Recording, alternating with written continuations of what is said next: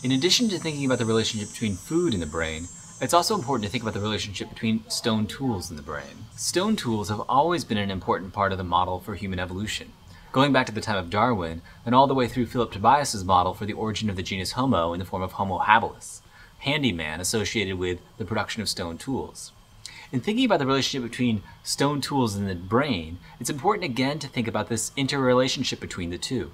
Which came first, a large brain that provided the cognitive capacity necessary to produce stone tools, or stone tools which selected for greater cognitive capacity in terms of allowing for better diet and actually another selective element necessary to create larger brains? And again, it's necessary to think about the interrelationship of the two. Which came first in the context of the fossil and archaeological records, and how do they relate to one another?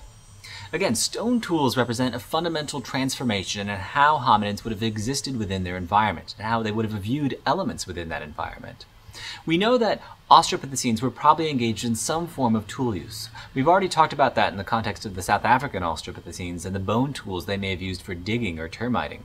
We've also talked about the fact that primates use tools.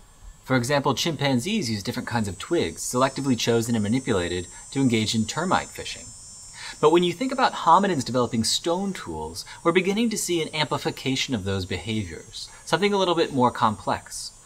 Suddenly, in the context of the Oldowan, this stone tool becomes something that's not just a rock, but something with specific material properties. It has a grain structure that's either fine or coarse, which dictates how well it can fracture, how well it can hold a cutting surface.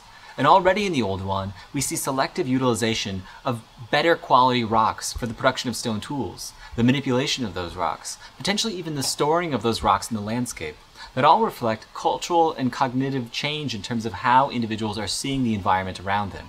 Suddenly the environment becomes something to be utilized, exploited, to take advantage of third-party resources, like a carcass, to be butchered.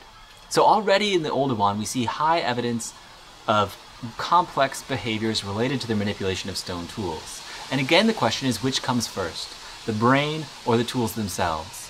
In the context of our current understanding of the archaeological record, stone tools appear to predate any kind of major encephalization.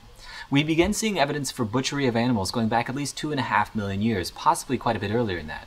And given that Australopithecines also were likely tool users, if not stone tool users, and that apes are also tool users, it's likely that tool use developed piecemeal, but reaching perhaps a critical threshold in the context of early Homo, when we begin seeing selective utilization of particular stone elements creating a durable material culture in the form of stone tools, one that will eventually develop even increased complexity as we begin to get stylistic differences between regional utilization of stone tools. But it's clear that stone tools are critical to the development of the brain in humans, and probably predated the development of larger brains with the origin of Homo.